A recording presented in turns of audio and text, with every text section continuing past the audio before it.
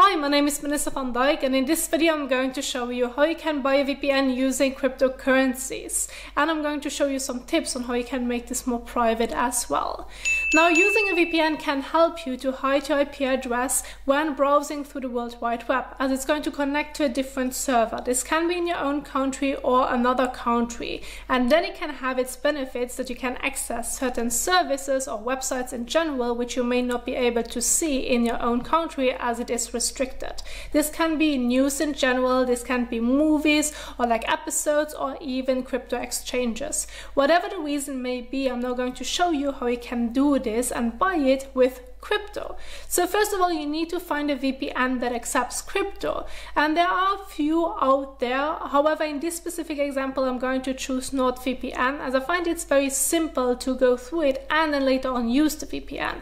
However, if you want to use a different one, that's completely fine. The payment process with crypto will look pretty much the same. I tested a few and it's always like the same process, so you still can watch this video and then go through the steps in your own time.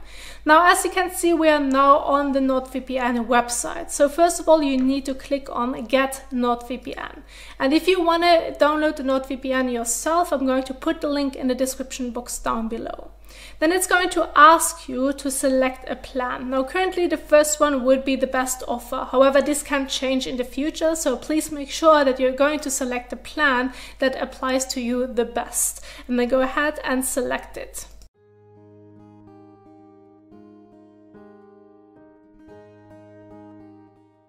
So now you can see you can enter your email address right here. Currently it's giving me like two offers of the like NordVPN and the NordPass. However, I just want to get the NordVPN, so I'm going to remove the other one.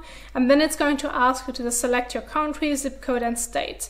Now you can go ahead and put your personal email address as well as your location in there. However, if you want to like create it a bit more in a private way, well, setting up a private email address is one option, and then not choosing the country that you actually live in would be also another point to keep it more private, to protect your privacy, like who is getting the VPN. Now, if you want to know how you can set up a private email address and even go through it through the browser instead of using your usual browser, I have a specific video for you in the top right corner.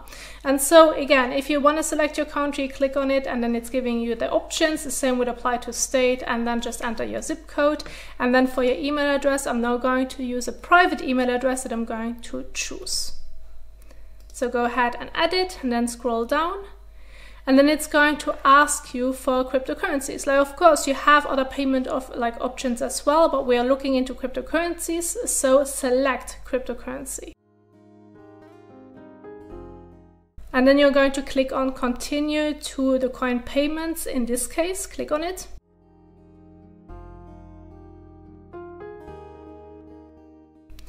And so then it's going to bring you to this page right here so that you can pay your VPN in crypto. Now, of course, you're going to enter your name, like first name, last name, the email address is already there. This can be made up or your personal details depending on how much privacy you want to have. And then you can scroll down and then you can choose your cryptocurrency. Now, this can be any of them depending on what you are currently holding. However, if you care about your privacy, you would go with Monero. So go ahead, enter your details and then select Monero to continue.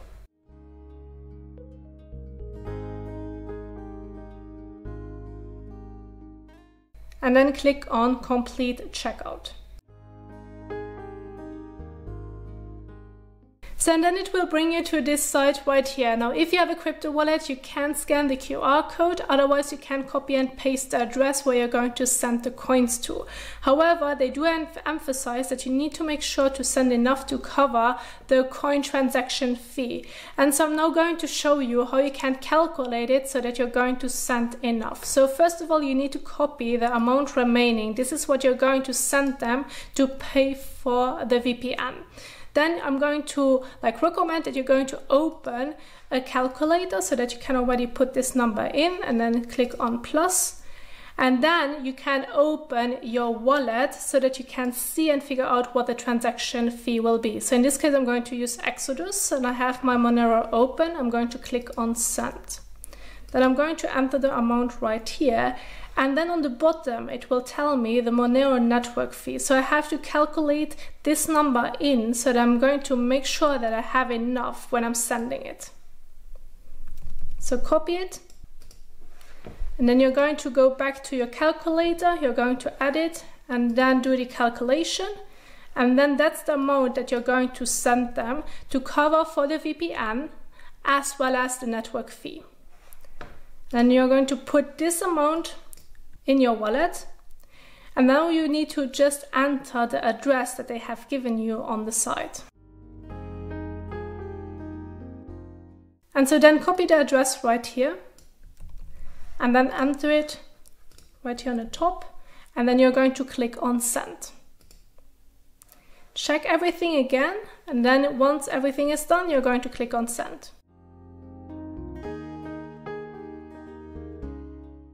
And so once you've sent it, you're going back to the website, and now you're going to wait until the website is going to change. Now this can be within a few minutes, however sometimes this can take also up to half an hour or much longer than that, which depends on the coin that you have picked, as it needs to go through confirmations. Now there's one more point that I do want to emphasize, and this is the payment ID as well as the verification code. Now the verification code, it does say save it in case there are any issues with your payment, so that you have like a reference, and then reach to their help if you should come across any issues, so that you then can chat with them and solve the problem. But now we just need to wait, and then I will be right back. So then once the payment went through, it will bring you to this page right here, and you will receive a confirmation email. Now you should receive an email from NordVPN telling you that you can continue with the registration to set up your password, so that you then can log into your account. However, if this isn't the case, which can rarely happen, but it still does happen, I recommend going back to their main website and then click on login. And then it will bring you to this page right here, and select forgot your password, so that you then can set one, so that you then can enter your account. And so once you have it all set up, you're going to go through your account, and here you can see an overview when doing this on the desktop. Now they will give you a QR code where you can scan it, so that you can immediately get their mobile app. Of course, you can just immediately go through your Play Store or even like Apple Store, and then select your application depending on the device that you have. And you can get it for your desktop as well. So go ahead and select the specific software that you're using, so Windows, Mac, or even Linux, which you can find under downloads right here. Now once you have downloaded the application, make sure that you're going to log in, and then it will bring you to this page right here. So on the top it will tell you the quick connect, which is going to connect to a server that's nearby, or you can go ahead and select any country right here on the side that you want to connect to. The list is quite long. Now I recommend going through the settings in your own time, which you can find right here on the top, where it goes through the general, the auto connect, and then there's also a dark web monitor, so that you're making sure that none of your informations are being leaked on the dark web. And if you're going to click on account, there's one more important point that I want to emphasize, and this is the multi-factor identification. And I recommend adding this to it for more security, and then I recommend following this specific guide so that you can set it all up.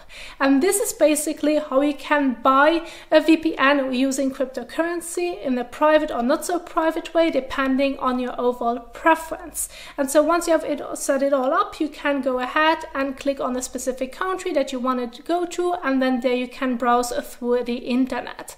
And I do hope that you enjoyed this video, that you now find it helpful, that you're able to set it up. I just want to remind you, all the links are in the description box down below, so that you have immediately access to it. And if you now want to know more about cryptocurrency and how you can set up your accounts, how you can get started with more privacy in general, I'm going to link some of the videos at the end of this video, so that you can keep on watching. Thank you so much for watching, and I will see you soon in the next one. Bye!